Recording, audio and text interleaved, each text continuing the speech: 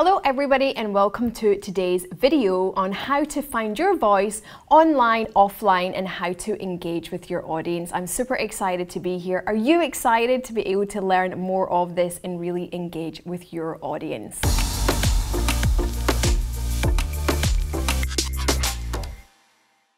So, how to find your voice and engage with your audience. So guess who that starts with? It starts with you. Yes, you. I know that you've been wanting to hide away from that camera, hide away from being able to connect with your audience and really show more of you. However, it does start with you. So let's get started.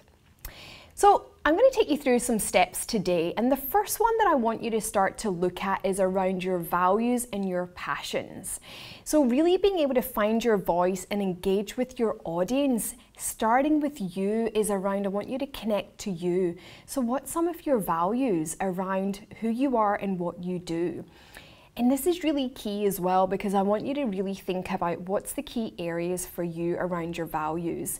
Because a lot of the time that people can hide away from those values because they don't want people to know exactly truly who they are. And I'll share my own experience of myself that spirituality is a key value of mine, as well as communication. Now, if I didn't share my value around spirituality, then I wouldn't attract the people that I want to work with. So that's why I share that, and the purpose of you getting to know what your values are around who you are and what you do, because it's really, really important, because then it will then feed into your delivery. It will then feed into the types of people that you attract into your business or organization. So either just now or later on, come back and just have a bit of a note of 3 to 5 values that you have. Then start thinking about, what are you passionate about what you do? Because when we're speaking to people and we're connecting with our audience, we want that passion to come through when we're connecting and we are engaging with people. Because we don't want to be coming on and being robots. We don't want to be coming on being people that we're not. Because who we are when we're in conversation is who we want to be on camera as well, so that people then get to know that's who you are.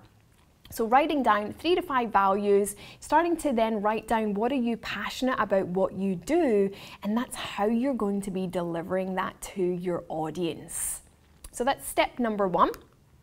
Step number 2 is around that engagement comes down to the 4 P's of speaking. So you can see that there's pitch, there's pause, there's pace, and power. So a lot of the times that I see is that when people are faced with on camera or faced with speaking to a group of people, is that then a lot of the times it can just be monotone. And then what happens is you lose the engagement of your audience, because there's nothing to keep their attention, keep them in the moment of really listening to you. So thinking about your favorite movie, right?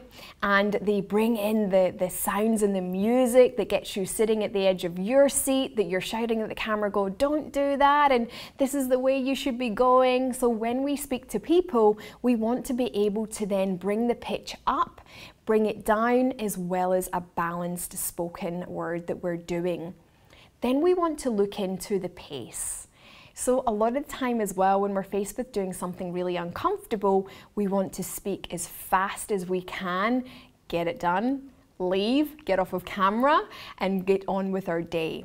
However, is that you will just lose your audience. So you have to be able to slow down your pace in order for your audience to keep up with you, and as well as being able to digest that information that you have to say. Then pause. And pause is really important, because you know what? Pause is important for you.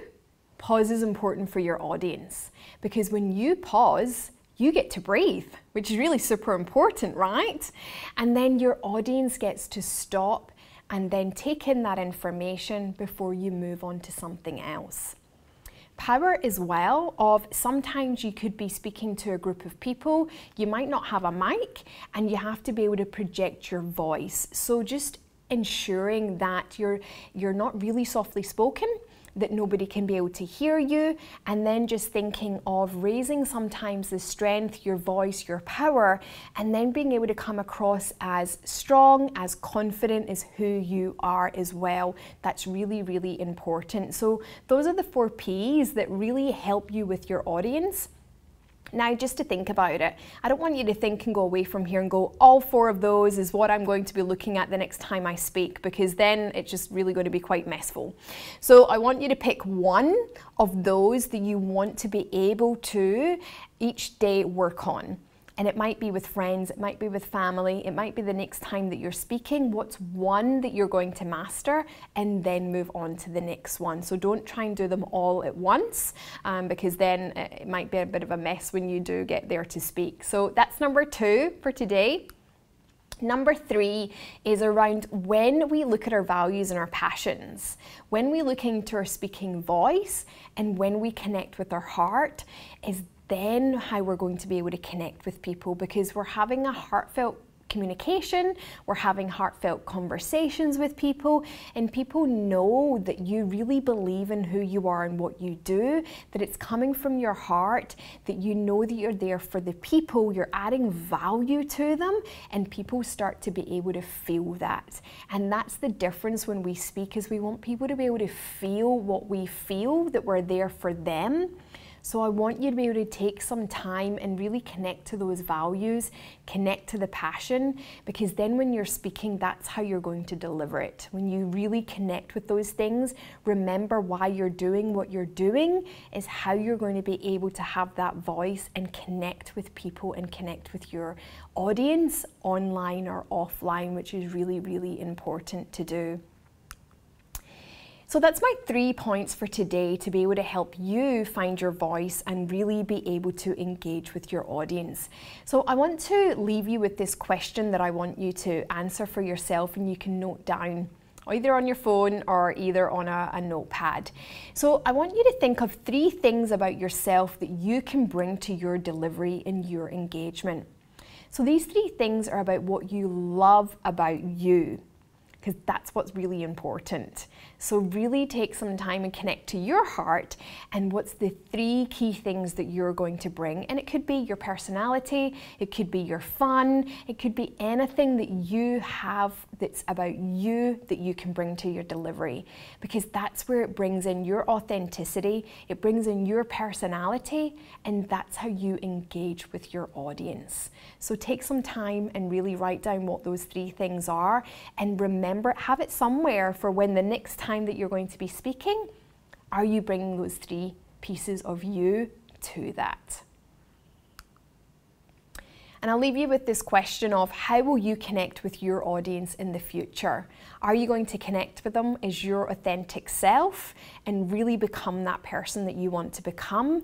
That's what's really important. So really have a bit of a ponder around that question as well. And I'm going to leave you with this great quote that I love as well from Warren Buffett. And if you can't communicate and talk to other people and get your ideas across, you're giving up on your potential. So go out there, be able to find your voice, connect with people online or in person as your authentic self, and go out there and really connect with people. And I absolutely believe that you can do it. So go out there, be your true self, be your authentic self, and really help other people with what you have to say. Thank you again for watching.